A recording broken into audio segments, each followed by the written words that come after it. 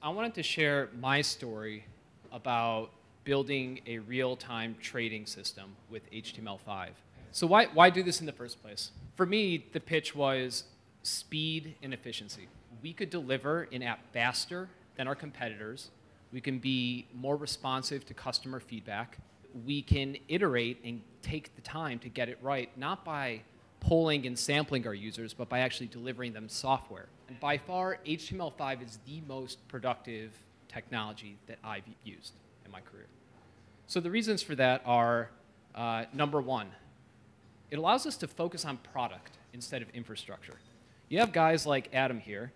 We are adopters of React, who it's their job to just focus on building the framework and infrastructure that powers these products. And so when I look at assembling a dev team and delivering value to the business, we have fewer engineers, there's less back and forth, and we're not wasting our time building components that are readily available on open source sites. Next one. Deploys are dead simple. When you deploy something using HTML, it's a push to your server, and then clients effectively download the rest of the app. But beyond that, it's also about the speed at which you can go through deploys. GitHub, Travis, continuous integration, Ansible, Docker, all these things have these canned scripts that you can use to push out to your clients faster than if you're going to manage the whole process yourself. And then finally, and this is the key point, desktop parity. Anyone who tries to build a trading app in a browser will quickly discover that it does not work. Traders, if you've ever seen a trader's desktop, you get hundreds of open tabs, windows, documents. Everything about it is just distraction. So what you need is something that can get in their face, command attention, and then you deliver a product that leads them to entering an order and generating a trade. So I want to take you through the process that I think about when I say, how do we organize our trading infrastructure? And it comes down to three things. Number one, messaging. I heard some WebSocket people or questions up here. I'll talk about that a little bit. The second thing, view rendering. You have this data from the server. How do you actually get it onto the screen? And what are the ways that you can do it in a maintainable fashion? And then number three, state management. You have messages flying in from the back end in a streaming fashion. You have the view responding or reacting to these events that are unsolicited from the user. And what happens if your connection drops? How do you resynchronize your data? How do you know that the client's actually clicking on an order or a bid or an offer to lift and that they're actually going to get the expected result? So state management does that for us. What it does is it keeps everything in sync. Our strategy in delivering this product was not to build it ourselves. So what we used is an opinionated platform called Meteor. So what Meteor gives you is essentially a kit for designing these applications. You have to accept some of their decisions, but the benefit is that you can do things faster. So I want to talk about messaging. For building a trading application, two sort of, I say, choreographies you need to implement. You have request response, which is I ask for data and I get an immediate response in reply. And then there's pub sub, which is I want to subscribe to updates.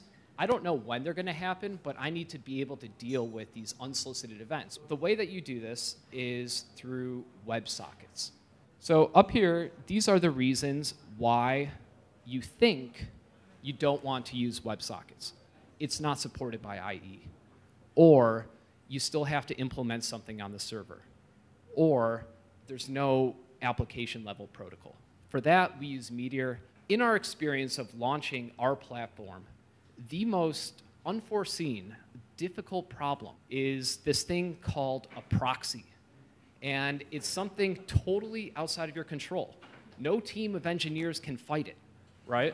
And why is this? Well, the reason is because every single client, especially financial institutions, your companies that you all work for, have these routers that sit at the edge of their networks that intercept all web traffic. And while proxies serve a very important function for security and compliance, they break WebSockets. When you build a WPF trading application and you go and install somewhere, Every network engineer knows that you don't need to funnel that through the proxy because it's TCP traffic. It's okay. But web traffic is something different. We put everything through the proxy there. So it's just one of those things that if anyone's thinking about launching a system using WebSockets or deploying it, while it's going to work great inside your development environment, the minute that you go to the real world, it's probably going to break. And the best way, the only way to mitigate it is with a bypass. And I highly recommend you build a tool that can just test the connection without any login that says, hey, is this WebSockets good or bad? And that will tell you pretty much if they configured your application correctly. Presentation to me is when you get all this data, how do you present it to the user? And how do you make the experience as seamless as possible? When we're building our trading app, we want everything to run smoothly. We don't want bottlenecks or things to feel laggy or slow. And anyone who's dealt with these types of systems knows that the bandwidth of like market data quotes, updates, there are 10,000 bonds that we trade on our platform. You have to give all that information to the user. And if you just try to send it down the channel, it's going to freeze their browser. And it's really going to mess with their experience. So here are the 4 tips that I can give you, the strategies that we use essentially to mitigate these problems. So number 1, we virtualize everything as much as we can. The reason why we deviated from Meteor's default view rendering solution and we adopted React is because React has by far the highest performant, from what I can tell, virtualization engine on the market today, right? And the way it works is like this. It's recognizing that CPU is the user's most precious resource on the trading client. So when you want to push a change and you want to redraw a browser window, what React does is it compares the before and the after, and it runs an algorithm in the browser, essentially, to figure out what is that one change that I can make that's minimally disruptive to having to redraw the whole site. So use that wherever possible. Next. Client-side caching. Things that are consistently looking up, you want to store. You want to use local storage. You want to use web storage.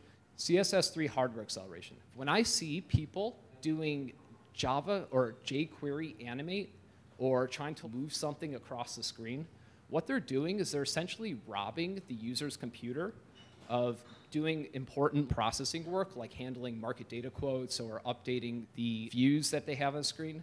So instead, what we want to do is learn how to use CSS3 3D transforms. And then finally, if all else fails, you have to recognize that we're all human. And at the end of the day, when you're building a trading interface, humans can only consume so much data at a time.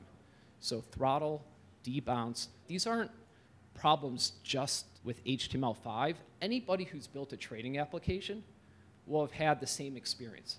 And the solutions are all the same. But these are the specific techniques that we used when we designed our app. Next.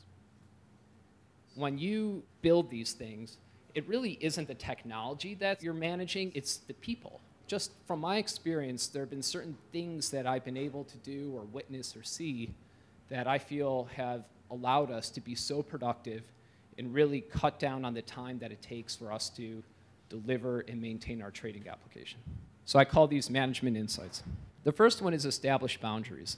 When you have a team and they're listening to every single blog update, they're reading Reddit and Hacker News, there's a lot of cool stuff out there.